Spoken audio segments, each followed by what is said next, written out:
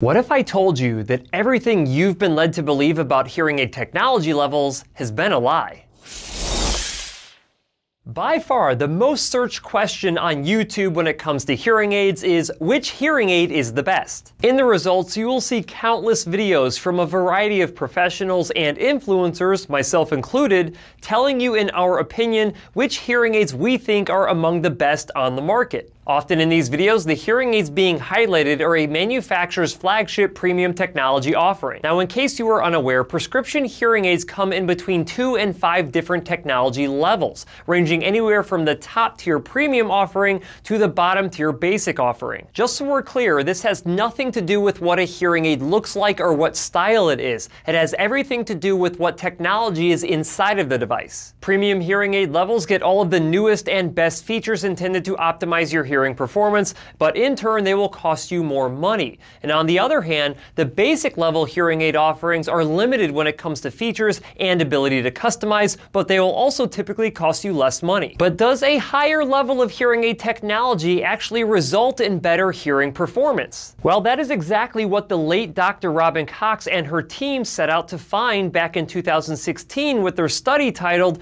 Impact of Hearing Aid Technology on Outcomes in Daily Life 1, the Patient's Perspective, which I will link in the description below. Now bear with me as I quickly go over some of the key parts of this study and tell you what they found, and trust me, you are not going to want to miss this. The objective of this study was to explore self-reported differences in hearing ability of adults comparing premium technology to basic technology. While premium hearing aid technology is capable of outperforming basic technology in a laboratory setting, there is not a whole lot of research data out there that shows if premium is better than basic in a real-world situation. This single-blind study had 45 participants all around the age of 70 years old with an adult onset mild to moderate hearing loss. Each participant trialed 2 different brands of hearing aids, but they trialed their premium option as well as their basic level option, and this study was counterbalanced, so each participant trialed different devices at different intervals. In total, each participant actually trialed 4 different sets of devices. Several foundational best practices were followed when fitting and programming these devices, including performing real ear measurement,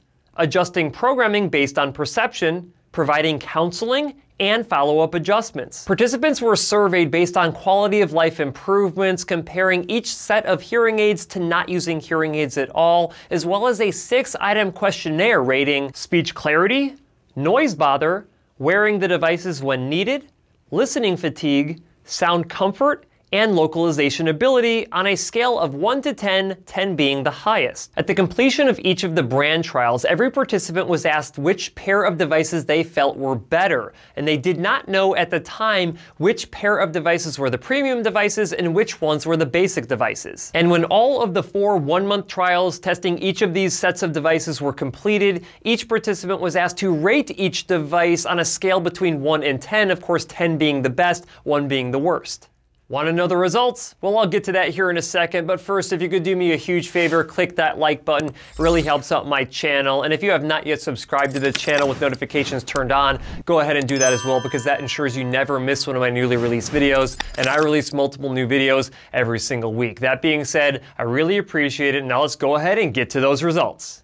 The study concluded that both premium and basic level hearing aids provided a significant amount of benefit compared to not using hearing aids at all. Now, quite frankly, that should not surprise you, but what might surprise you is that they found no statistically significant differences in perceived improvement using premium versus basic technology. They also found that some participants preferred the premium level technology and some participants preferred the basic level technology, but the biggest influence on this was which set of hearing aids they tried second, possibly meaning that the hearing aid experience that was most fresh on their mind was the main deciding factor. But this is crazy, right? I mean, how is it even possible that premium level technology did not consistently beat out basic level technology? Well, there are at least 3 different theories that may explain this. And the first one is, like I mentioned before, that just because premium hearing aid technology can consistently beat out basic technology in a laboratory setting, it does not mean that that improvement translates into the real world. The second theory is that these tests that were used to to evaluate perceived differences may have not been sensitive enough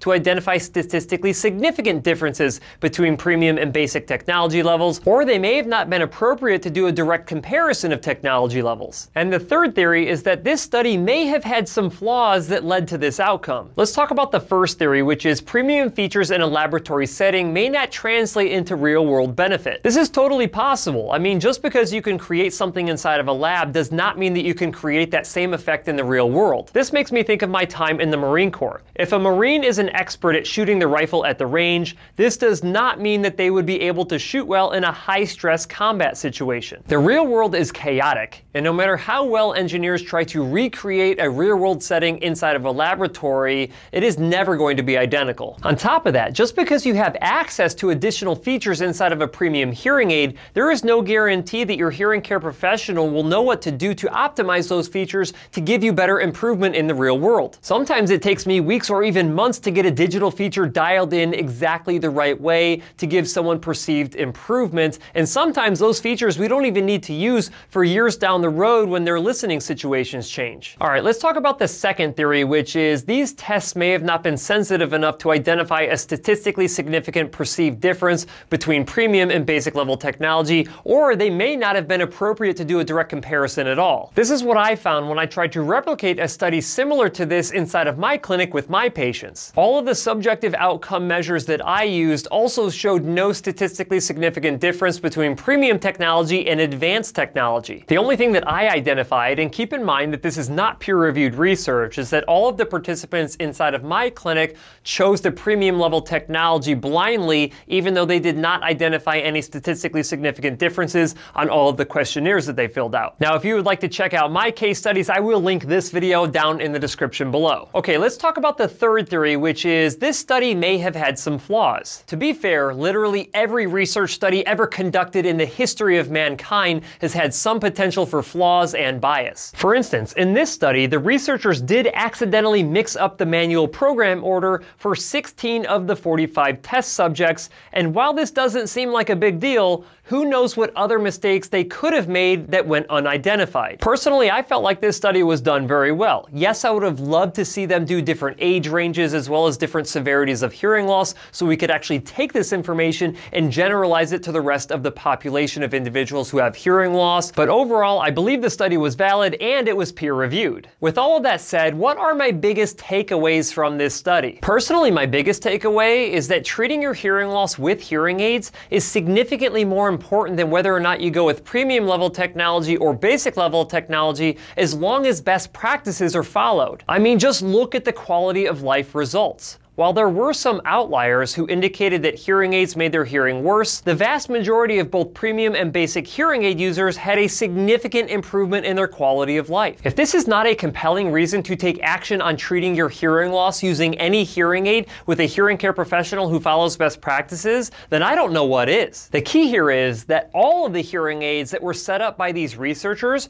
were probably set up very well considering that best practices were followed. Now, if this is the first time that you're hearing me talk about hearing aid best practices and you would like to learn why they are so critical to your success with hearing aids, then I highly recommend that you also check out my video that I'll link in the description. And if you would like an easy way to find a hearing care professional who follows these best practices, check out my website hearingup.com to find a local Hearing Up Network member near you. Hearing Up members are committed to following comprehensive best practices to ensure you receive the maximum amount of benefit from whatever hearing aid tech level you use. Alright, now for my second key takeaway of this study, which is I do not necessarily agree with the author's statement of it could be reasonably asserted that the patient's perspective is the gold standard for hearing aid effectiveness. While I do agree that a patient's subjective perception of improvement is extremely important, I do not believe that it is the gold standard. I believe the gold standard is objectively better hearing. For instance, if we could objectively measure that you receive a 20% improvement in speech intelligibility using a premium level hearing aid versus a basic basic level hearing aid, but you did not actually perceive the improvement, does that mean that the premium provided you no additional benefit than the basic device? Let me use an analogy. I'm a triathlete, and I feel like I'm in the exact same shape whether I train 15 hours a week on average or 10 hours a week on average. However, on race day, for some reason, I'm always consistently faster when I've trained for 15 hours a week on average versus 10 hours a week on average. The point I'm making is that perception is not always reality.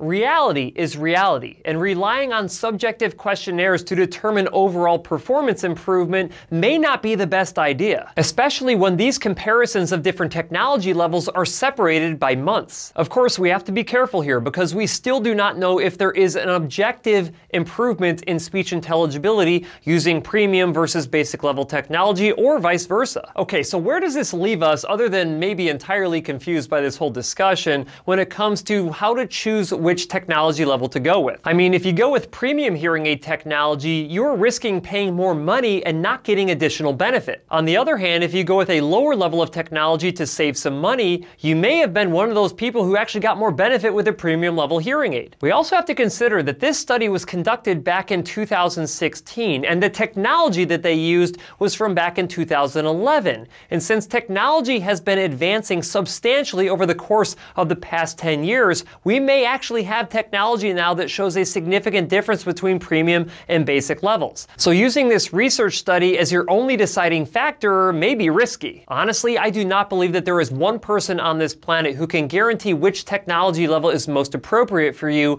myself included. So how do you logically decide which technology level to go with when there's no definitive answer for everyone? And what technology level would a hearing care professional be able to recommend that would not violate their code of ethics? Right or wrong, after having thought of this particular research study for the past 7 years, this is what I tell all of my patients. When it comes to hearing aid technology levels, you have top tier, second tier, third tier, and sometimes even fourth and fifth tier devices. Each time that you go down in technology level, it takes features and customizations away from me when I'm trying to optimize those devices. But it does not guarantee that when you drop down in technology level that you lose performance. There's just the potential that you'd be leaving benefit on the table. So my recommendation is the same to everyone. You should be going with the highest level of technology that you can reasonably afford, and if you cannot afford it, you should be dropping down to a technology level that you can afford, and then it is the job of your hearing care professional to optimize the performance of those devices. If you're the type of person who wants to make sure that your hearing care professional has all of the features and customizations they could ever want to optimize the performance of your hearing aids, then go with the highest level of technology. But even if you cannot afford premium level hearing aid technology, you should still feel comfortable going with a lower level of technology as long as your hearing care professional is going to spend the time to optimize those devices and follow best practices. Now, I do realize that my recommendation could present some form of a bias towards a profit motive